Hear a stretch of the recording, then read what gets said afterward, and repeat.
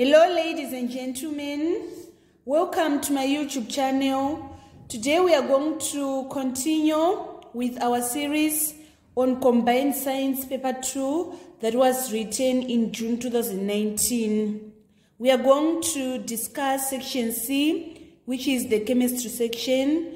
In the final exams, candidates are required to answer any 2 questions, but we are going to answer all the questions from number 10 to number 12. So the first question is reading, fermentation of glucose solution produces dilute ethanol. Name a physical process by which pure ethanol can be obtained from the dilute ethanol. So the physical process is known as fractional distillation. In part 2, we are supposed to describe the process named in part 1, which is the fractional distillation. Fractional distillation is used to separate liquids from mixture of liquids. It is useful for separating ethanol from dilute ethanol. So in general, fractional distillation basic process is that different liquids evaporate and boil at various temperatures. So during the heating of the mixture, the substance with a lower boiling point will start to boil first and hence convert into vapors. Ethanol has lower boiling point than water. It is selectively evaporated and condensed in a process called fractional distillation. Let me repeat the explanation again. Fractional distillation basic process is that different liquids evaporate and boil at different temperatures. During heating, substance with a lower boiling point will start to boil first and convert into vapors.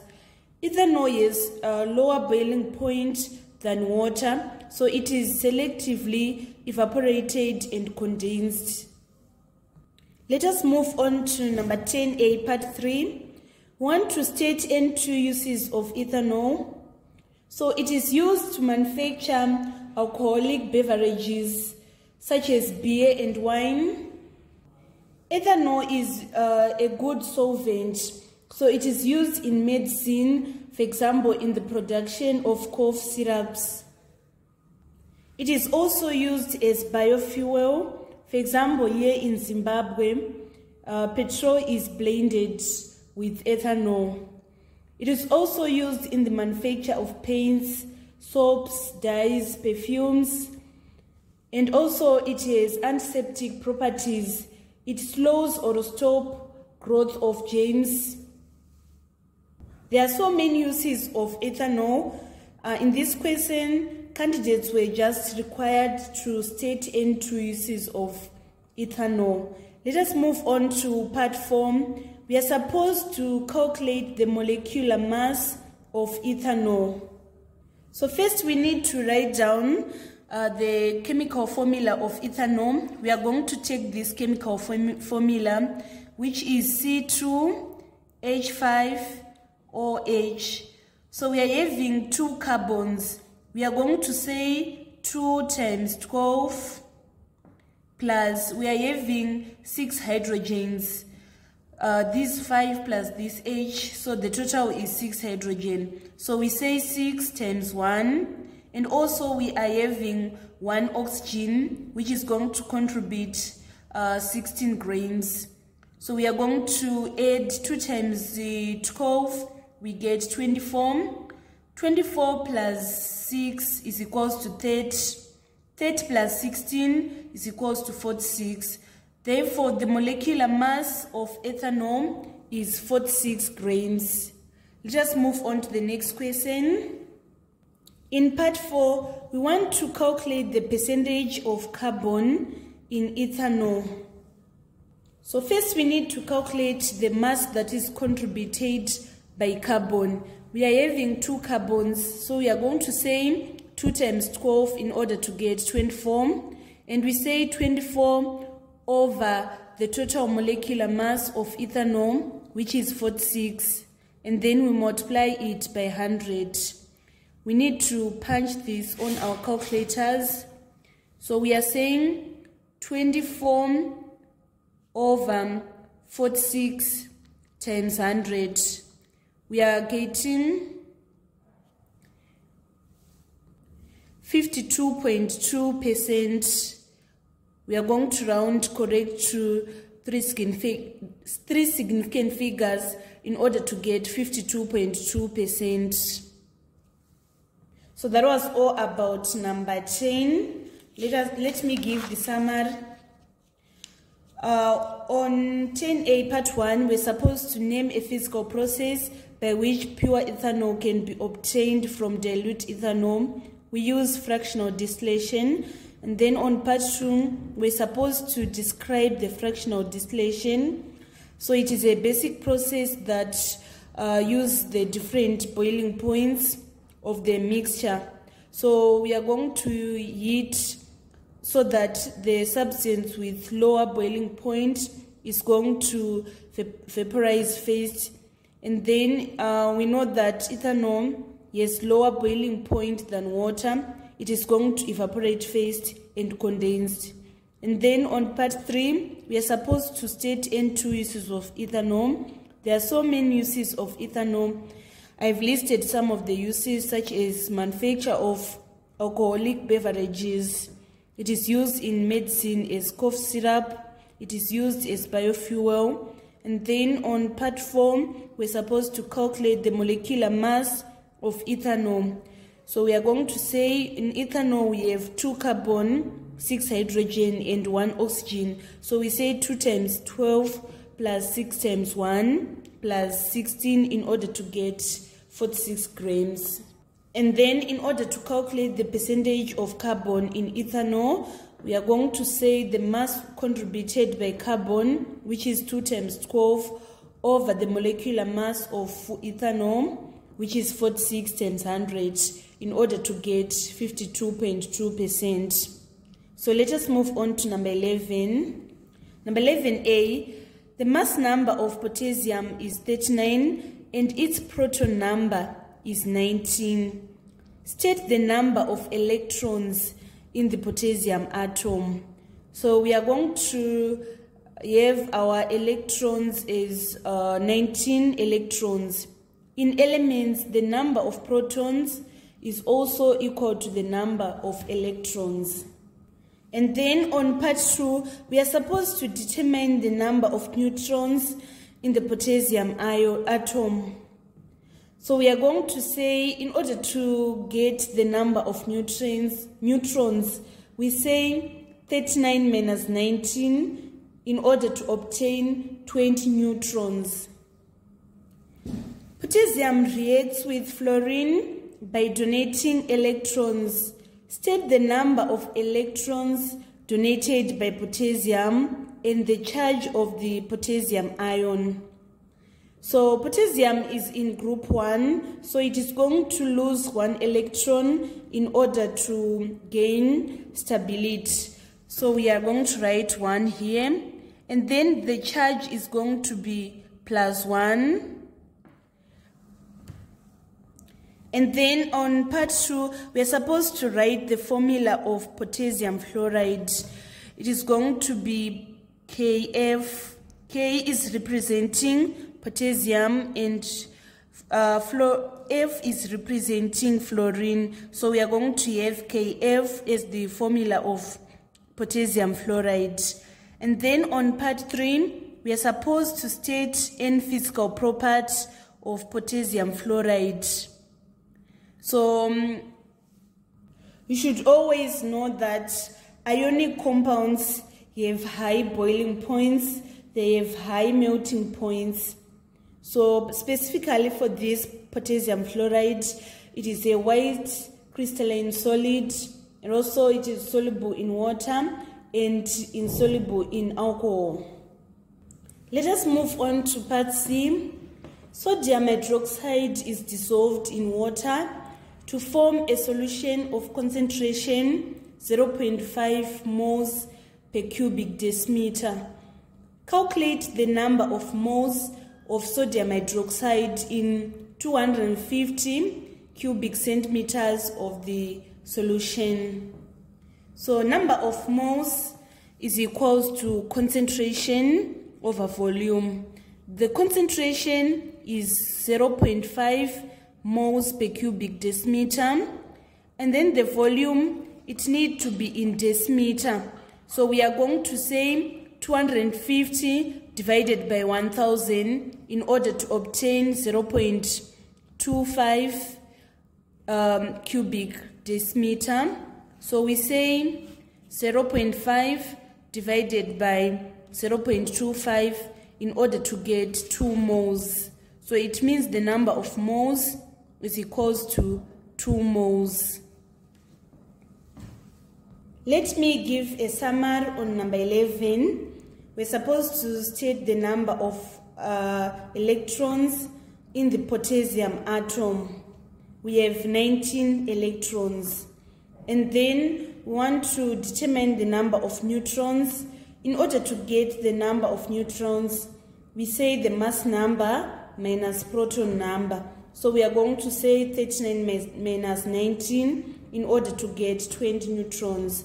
And then on part B, we are told that potassium reacts with fluorine by donating electrons. We are supposed to state the number of electrons donated by potassium. It is going to donate 1 electron since it is in group 1 of the periodic table, and the charge is going to be +1 since it is losing that electron. And then on part 2, we're supposed to write the formula of potassium fluoride. It is going to be Kf. And then on part 3, we are supposed to state N1 physical property of potassium fluoride. It is high boiling point, high melting point, high electrical conductivity.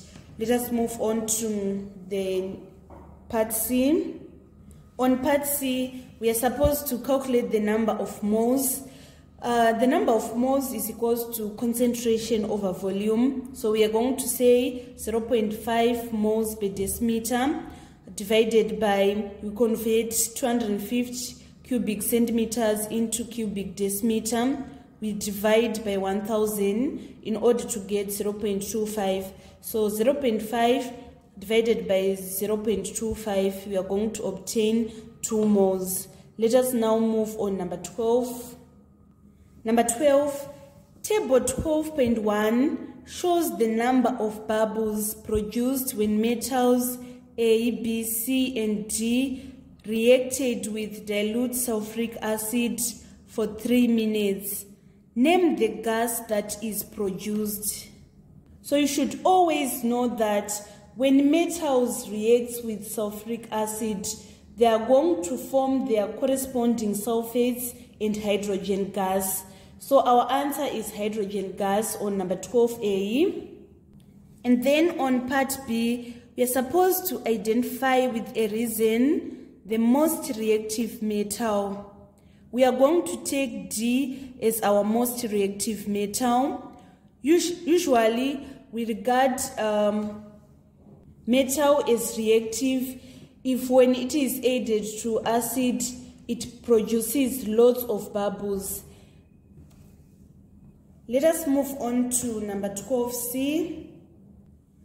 On C, the metals used were copper, calcium, lead, and zinc. State with a reason the letter which represents copper. So to answer this question, you're supposed to remember the reactivity series.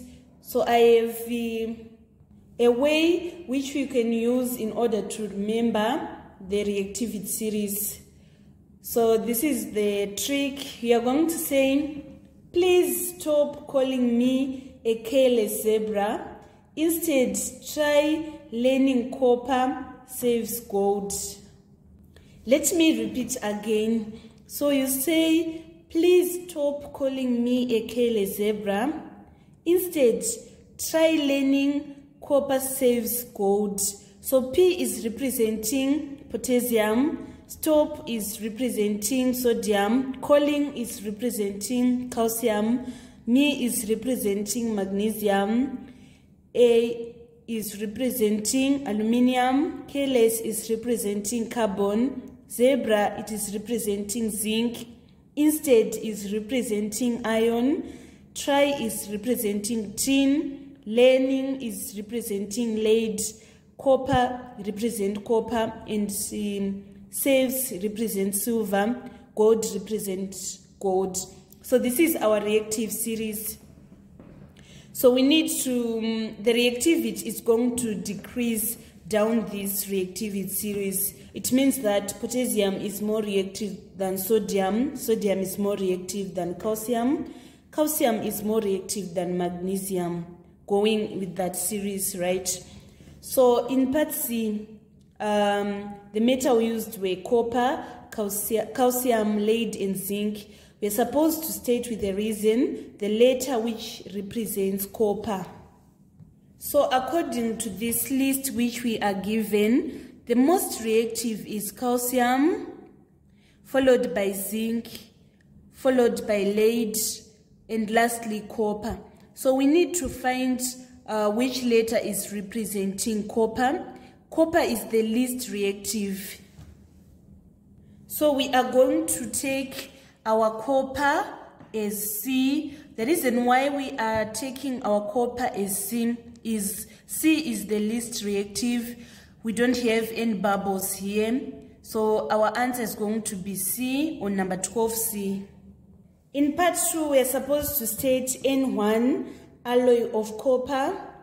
So we have brass, which is the combination of copper and zinc. We have bronze, which is the combination of copper and tin. Let me explain what is an alloy. It is a metal that is made by combining two or more metal elements, especially to give greater strength or resistance to corrosion. So we're supposed to just list N1, alloy of copper. I've listed brass and bronze. And then on part 3, we're supposed to state the metal used for galvanizing iron. When we are saying galvanizing, we mean to coat iron or steel with protective layer of zinc in order to prevent rusting. So we are going to write zinc on number 3.